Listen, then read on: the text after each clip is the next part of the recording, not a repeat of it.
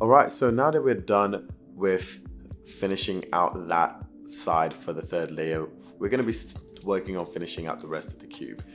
To do that, we're going to be using two algorithms. The first one is going to be dependent on us being able to find headlights. And headlights are going to look like this. They're going to be two corner pieces that are going to be on the same side. And it doesn't really matter what edge piece is in between them. This could be red, blue, green, orange, whatever. But as long as we can find those two, we're good. So in this case, we actually cannot find headlights. So what we're going to be doing is we're going to just execute the algorithm anywhere and then make some headlights appear. And the algorithm goes like this. R, U, R prime, F prime, R, U, R prime, U prime, R prime, F, R2, U prime, R prime. And yeah, there we go. We actually have some headlights right in front of us. So when we do get the headlights, we're going to try to make them, we're going to make them point towards our left and then execute the algorithm again. And that's going to look like this. R, U, R prime, F prime, R, U, R prime, U prime, R prime, F, R2, U prime, R prime. And there we go. So when we're done with it, the desired look we're going for before we do our last algorithm is going to be something like this. It's going to be one where either 3 edge pieces are not solved yet or all 4 edge pieces are not solved yet. This is the most common where 3 are not solved. And then we do the last algorithm. And the last algorithm is going to be an intuitive one. It kind of depends on what the situation is. And I'll show you what I mean by that in a second. So the algorithm starts with us having 2 of the non-solved edge pieces in our left and right, and then 1 in our right in front of us. And then we're going to do an F2. And then we're going to do a U prime or a U. So in this case, we're going to do a U prime because we're going to try to make this dot right here match with its center.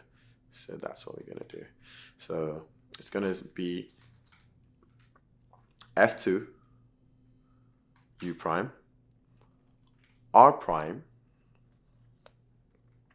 L, F2, R, L prime, and how we finish is based on, in this next step is going to be based on how we started. So we started with a U prime, so this is actually going to be a U prime. So U prime, F2.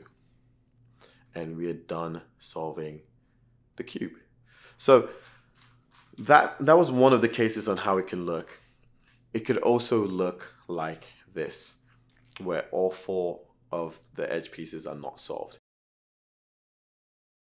And for that, we can just execute the same algorithm again. And just it's the same thing. It's intuitive, so you're going to have to look at the dot and know where it goes. So in this case, we're going to do an F2, bring that dot piece here. So this time we're going to be doing a U instead of a U prime. R prime, L, F2, R, L, L prime, and U, F2. So notice we finished with a U because we started with a U. And in that case, we've solved this side. We still have to work on the other 3 edge pieces, and we can do that quickly with a F2. Pick, is it going to be your U or U prime? It's going to be a U prime. So U prime, R prime, L, F2, R, L prime, U prime, F2. And we're done with the cube. And so I'm going to give you another example where you could actually do that F2 and then do a U, but neither side are actually the same color as this orange. So if you see, if I do this F2, I couldn't really get that orange. So in this case, you're just gonna pick one and just do it, and then after you do it, you're gonna get the desired look like we did in the other two cases. So let's do that. So 1, 2, 1. So I just picked a random one. So I'm gonna do the case again. Done.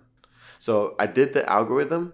I didn't pick if I was gonna do a U or a U prime. I just did either one, and then stuck with that throughout the algorithm. And now I have a desired case where one side is solved, and I really only have to worry about these 3 edges.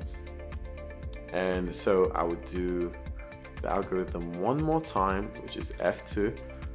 And in this case, this blue has to go here. There.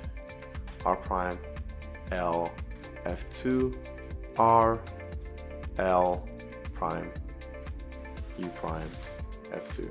We ended with a U prime, and we started with a U prime and we ended with a U prime.